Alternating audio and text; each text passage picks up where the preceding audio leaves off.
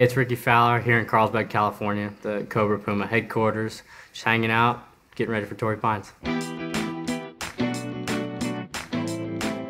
First week of the year for me, starting at Torrey Pines, Cobra amp line in the bag. Really looking forward to starting off the year right.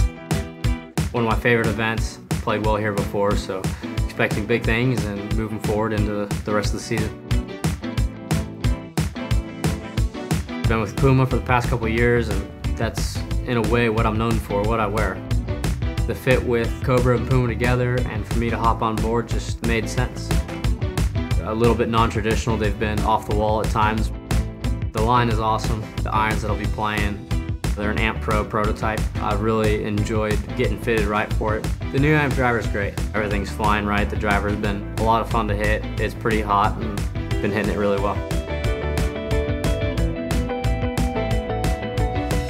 Being part of Oklahoma State Cowboys, once you go there and you're a part of it, you'll realize that you bleed orange in Stillwater. That's something I've taken with me onto the tour.